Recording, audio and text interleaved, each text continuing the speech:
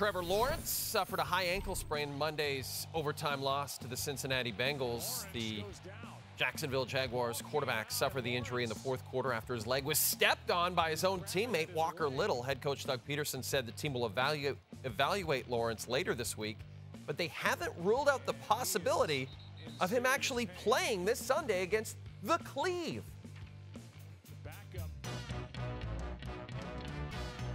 Good guy, that Mike Garafolo. Here he is, Mike Garafolo. I believe he has a medical degree from Rutgers, so we're going to ask him some medical questions here. Mike, Doug Peterson does not rule out Trevor Lawrence for this weekend. Now, I said you have the medical degree. What is the typical recovery for an injury like this? LaSalle University right here. This is the shining star from the communication department.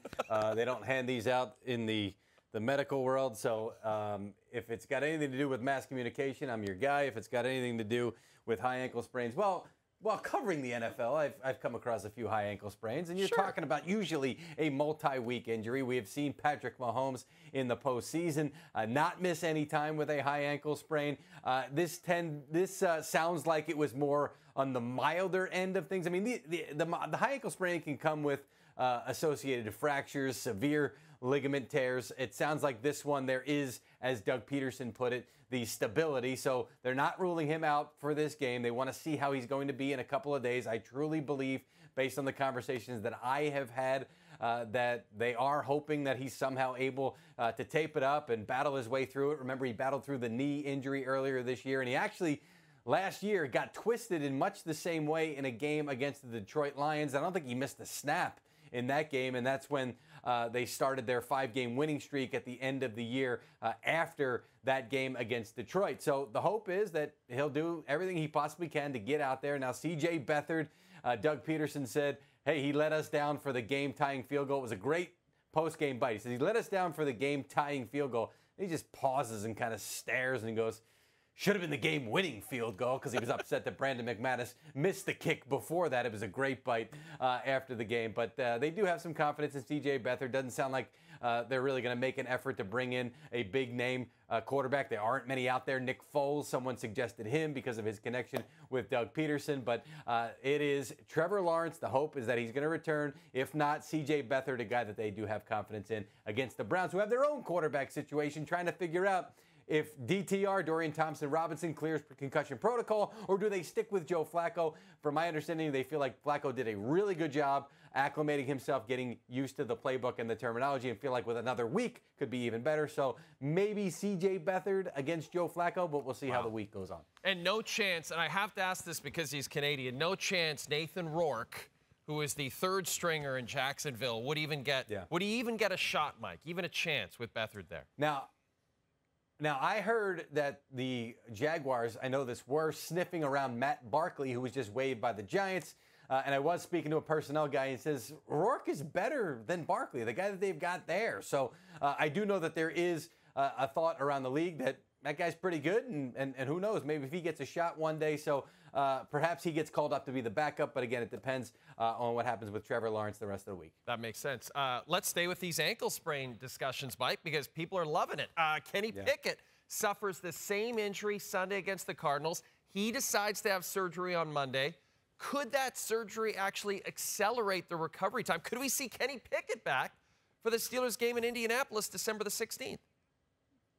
The hope is that, yes, and that's why the surgery was conducted, to help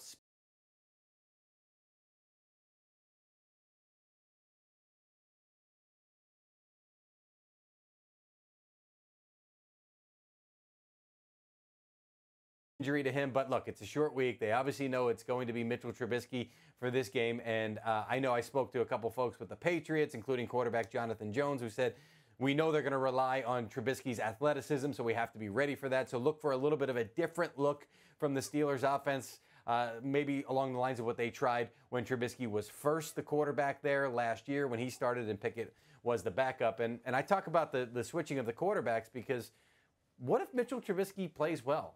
Kenny Pickett has not been playing well lately. Look, that'll be a good problem for the Steelers to have, to figure out if they keep riding with Trubisky and don't rush Pickett back, or maybe even keep him Trubisky in when Pickett is healthy. But right now, the Steelers need some kind of a jolt on offense, and they also absolutely cannot afford to drop this game against the Patriots. You can't fumble the bag on this one, given how tight things are suddenly for the wild card. I mean, they blew an opportunity to really get another game ahead of all these teams at 6 and 7 wins. They're now stuck at 7 wins. They've got to get the 8th one against New England. Well, you know, maybe that jolt on offense, Mike, will come from just playing the New England Patriots, because as you and I both know, they are not good this season. 2-10. It has been an extremely frustrating year if you're a Patriots fan, used to all these years of success. Shut out twice at home, failed to score more than 7 points the last 3 games.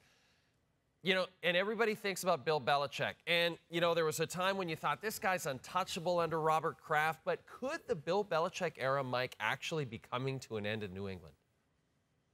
I believe so. I know Robert Kraft wanted him to break the record for all-time wins among NFL coaches while with the Patriots, but at this pace, it's going to take a couple of more years until he gets there. I mean, nobody expected them to be sitting there at, what, 2-10 at this point? So I think within the last couple of weeks, publicly, it's kind of sort of been accepted that this is probably it for Belichick and the end of an era in New England. I know going back to a month and a half, 2 months ago even, when things started to really look bad, I started to hear some things out of New England about it just feels like it's time right now. And with every loss, it just seems like we get closer and closer to it. Robert Kraft has not spoken really on the matter. I thought back in October at the league meeting in New York, he would have his say to the media assembled, decided not to even walk through the area where the cameras were. But back in March, when he said Gerard Mayo was the guy who would be the successor, or likely the successor in New England. Now, they would have to conduct a full coaching search, but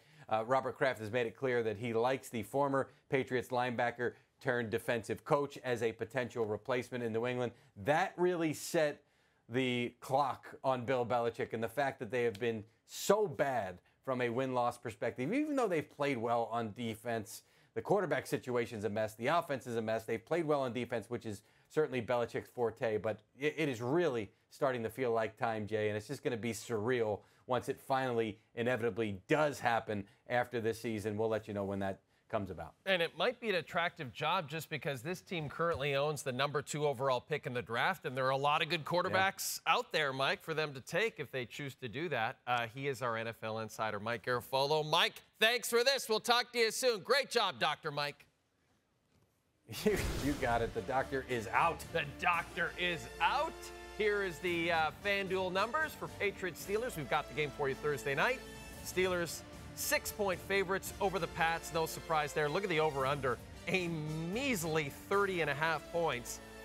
This game, of course, kicks off 7 Eastern. Our coverage begins. Then we'll follow the game. Myself, Luke Wilson, will break it down. We follow every primetime NFL game this entire NFL season.